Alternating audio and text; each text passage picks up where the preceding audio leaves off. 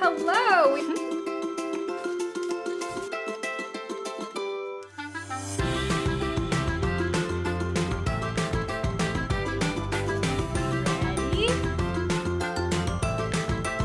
Amazing!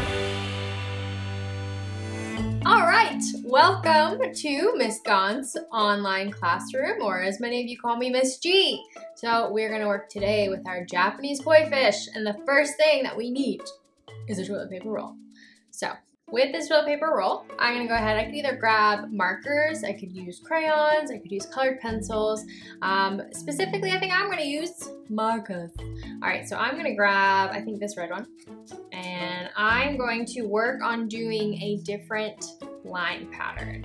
Now, you can choose what you'd like, but these are going to be for our scales for our koi fish. So I'm thinking I'm probably going to use a scallop line that I'm going to create, but you could use zigzags, you could use wavies. You just want to make sure that each line touches, and I'm going to show you that as I go. So I'm going to start here by coming through. That's my first scallop. See how I start at the top, and then I'm going and I'm creating the shape. They're touching each other as I go. But what I'm going to want to do is after I finish creating this shape all the way across, I'm going to want to start on a second line right below.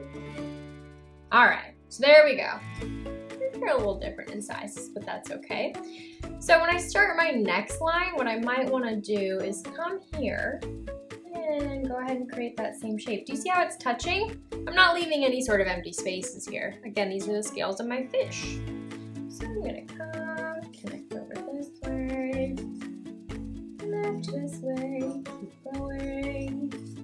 Again, note how I'm going in between the middles of the shape that I created in my line pattern I'm making to create my next line.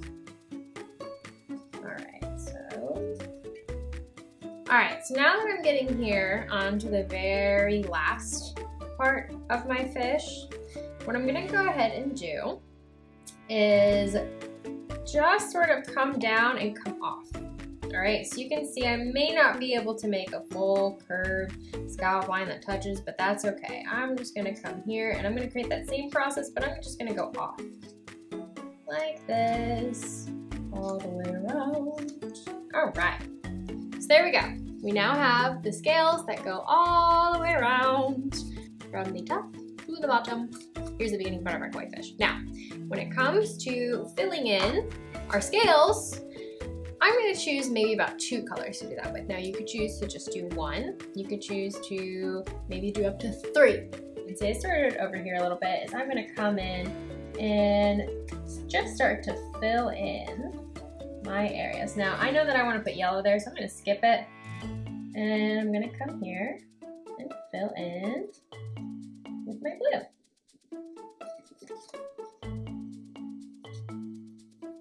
Notice how, again, I'm skipping that spot because that's where the yellow is going to go. And my blue is going to come here. Oh, but do you see now? I might have 2 blue that are going to touch. That's probably going to happen throughout my design, and that's okay.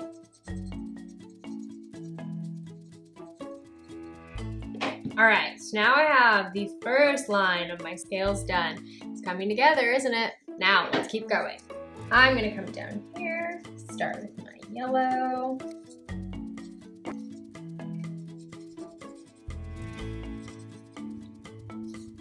Alright, so we can see now that all of our scales have been colored in. You might see on this little area down here, there might be some spots that didn't quite get color because you couldn't quite see the full scallop line underneath there. Now what we've got to do is we've got to add on some extra details onto the body of our koi fish. So let's talk first about how you're going to do your tail and then you're going to do your fin. So you can take another sheet of paper. Now, if you have colored paper, you can go ahead and use that. If you don't, you can take a white piece of paper and you can go ahead and color in these spots. Now, I want to show you guys, I have some red construction paper here, so that's what I'm going to do mine with. And what I'm going to do is I'm actually going to take it and I'm going to fold it in half long ways, all right, like a hot dog. And what I'm gonna do is I'm going to come up to the top, and what I'll do is draw this in a darker color. So I'm gonna grab a dark crayon, and I'm gonna come here. All right, and you see that this is my edge here. That's my folded edge.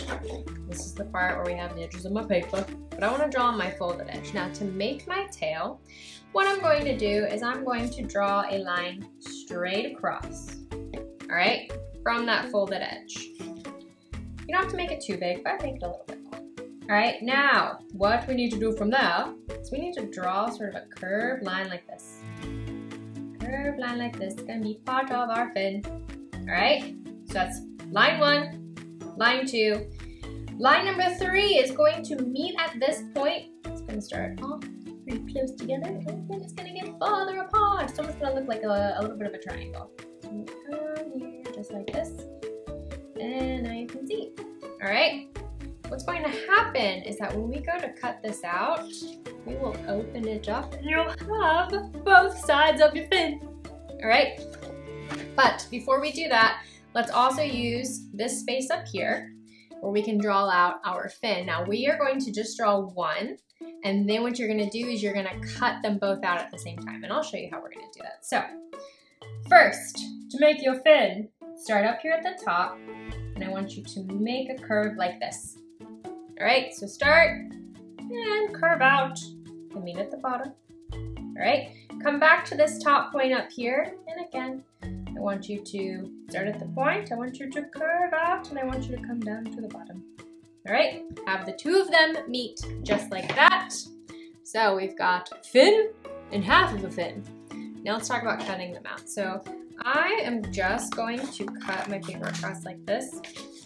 Put the rest of that away for later, because remember, we can save our paper scraps. And I'm going to now come here and I'm going to work on cutting these out. So let me actually first cut out these fins, and then I'll come back to this. Remember, you do have your paper folded, okay? So I'm going to hold this paper together real tight, and I'm going to cut along my lines just like this. All right, and see how nice and slow Miss G is going? Because I don't want to go too fast and then accidentally cut out some parts that I still needed. So I'm coming around this side, and I'm cutting along my line, just like this. And remember, I can rotate my paper too as I go. Oh my goodness, are you guys ready for some magic? I now have two. All right, so these are gonna be both the fins that are gonna go on the side, all right? Now let's come back to this piece right here. Again, it's folded. So we're gonna come here and we're gonna cut this sort of piece by piece. So I'm gonna start actually with this area right here, and I'm gonna come to the top and I'm going to cut across just like this. All right, so cut across that straight line. Now I'm gonna come here and I'm going to cut along that line number 2 that I made. I'm gonna go nice and slow. All right, one more part to go. Let's go ahead and cut this area right here. Okie dokie. We have our scraps now done. Ready for some more magic? Here we go. There's our fin. So now what we've got to do is we've got to take our body, we've got to take our fin and attach it onto both. So what I'm going to do is actually, I'm going to first take this and I'm going to flatten one side. So I'm going to take this side here and I'm going to push down in about the middle and flatten this out. So come up right about here, flatten, flatten, flatten. I'm just going to push on the sides. All right. And now what I'm going to do is I'm going to check and see. All right, can I fit my tail? Yeah, that looks like that should be pretty good. I might flip it over so you don't see my lines. That looks like that'd be pretty good. All right, and then I know that I'm gonna be putting these on the sides. Well, first, here's a little extra something fun that you might wanna do. So I can create some different lines. It's gonna create that kind of fin look. So I'm gonna come here and I'm gonna cut along those lines, just like this. I could add more than what I have. I only have a few on here, but I think I'll start with that for now. So I'm cutting along those lines. Check it out. A little extra added touch. I could do the same on these fins if I wanted to, but I think I'll leave these ones just as is. Now, when it comes to glue. All right, you could either use the school glue like this, you could use a glue stick, you could use tape. If you don't have access to one of those, you can even just go ahead and take something like a paper clip or some sticky tack. There's different ways you can adhere these on. I'm gonna go ahead and I think for this, I'm gonna use this big guy here. So what I'm gonna do is I'm gonna come on the top here and I'm gonna create a little line of glue. All right, I don't wanna use too much. See how I just did a little line? That might have even been too much. I probably could have just done dot, dot, not a lot. But I'm gonna come here. Now I'm gonna take this and I'm gonna line up my edges. And I'm gonna hold it down till it glues. You guys can see I have some glue coming around the corners. Guess what? That's okay. I can just check it off, just like that. But I'm gonna hold this down for, let's see, probably about 20 seconds. So, check it out. We have the bottom part. All right, now, what we can do after that is we can go ahead and we can work on putting our fins on the sides.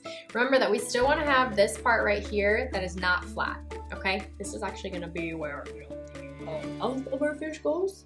So I'm going to take these here and I'm going to want to glue them onto the sides, kind of like this. So I'm going to go ahead and just on the tip, I'm going to add some glue. Again, this can totally be done with tape. You could even staple if you needed to. You could have some paper clips that come down from the front. So there's definitely ways that you can adhere your Japanese koi fish together. Ms. G's just going to show you how to do it with some glue. Alright, so I'm gonna let that dry. Just a moment.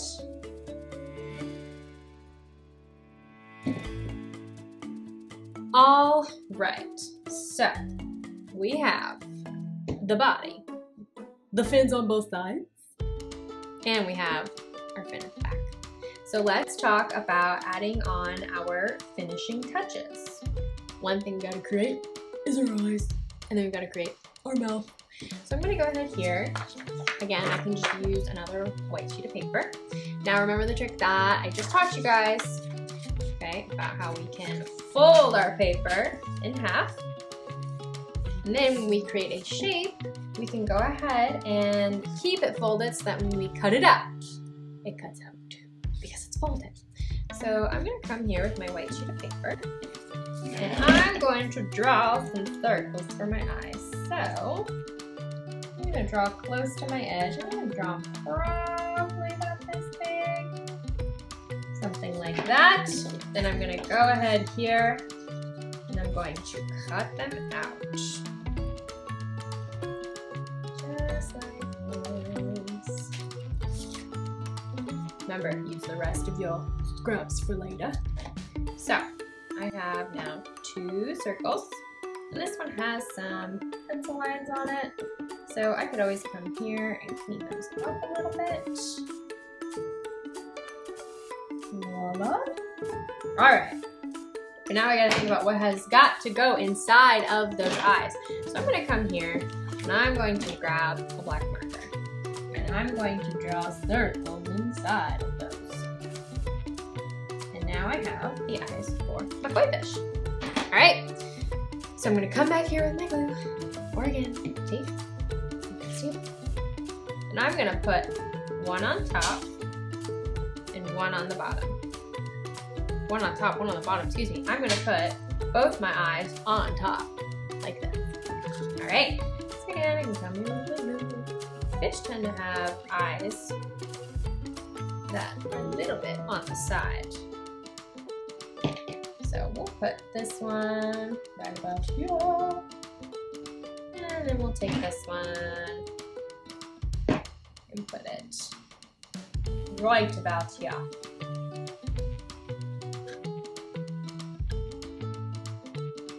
Just like that. All right, we're on to our final step. So our very last step that we need to do to finish off our Japanese koi fish is we need to create the mouth of the fish. So again, you could use colored construction paper. If you don't have that, you could just go ahead and take white pieces of paper and add some color to that. So I actually have some scrap pieces of paper that has something else on it. I'm gonna go ahead and just use the back of it. And I'm gonna use a pink color for this. Now, what I'm going to do is I'm just going to cut a line here. Now I could draw it out first. Just go ahead and draw a line right about here. Oh, that part got a little skinny, but that's okay. So I could come here and I could just draw like that. I could also come here and just fold it over. All right. Maybe I'll actually fold it. Let me try that again. I could also just take my paper here and I could just fold it over like this and line up my edges so that I know where I am going to cut it. So again, it's got to be a straight line that kind of goes across, and it's okay if it's a little wobbly. I'm just going to line it up here. Here we go. All right. So now what I'm going to do is I'm going to take my scissors and I'm just going to cut like this. Cut this out.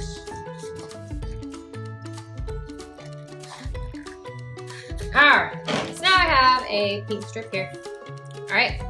And now what is going to happen is I'm actually going to wrap this, all right, all the way around my mouth, like so. So you can see I have some extra paper right here, okay? That's all right. We can always cut that off later. So what I am going to do